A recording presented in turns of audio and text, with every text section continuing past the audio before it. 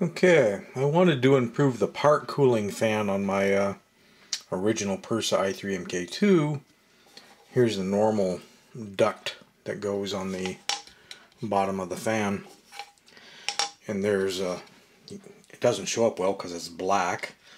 So I printed one in green so you could see it easier. But basically I took all of the dimensional information of this original duct and then opened up this outside wall to make this flow, and then angled it so it can shoot some air down on the far side of the nozzle as well. I guess I can't get the camera down there to show you, but you all get the idea. There's some parts that I print that are very complicated and have a lot of overhang and details all the way around, so any part of that design that's facing the backside away from this fan doesn't get adequate cooling, and it ends up looking kind of ratty.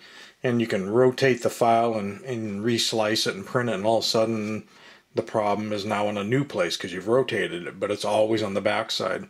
So that tells me that the single part cooling fan that comes on the Prusa that only blows from the front just isn't quite adequate enough for all files. I'd say 99% of everything I printed, it's totally fine the way it comes from the factory. But some of the complicated robotic files that I've been printing, it just doesn't do them justice, and this seems to help quite a bit. If any of you guys have done anything better, leave it in the comments down below. I'd love to see it. I'll put this STL file up on Thingiverse, so if anybody wants to download it and try it, they can try it also. There just isn't a whole lot of room in this design to add another fan anywhere. I mean, you definitely can't add one on the back side because you're always going to be up against a wall somewhere.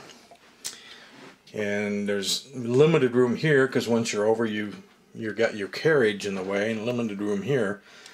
I suppose you could stack another fan further out this way and make some sort of ductwork that loops around and blows from both sides, more like an Ultimaker or something like that.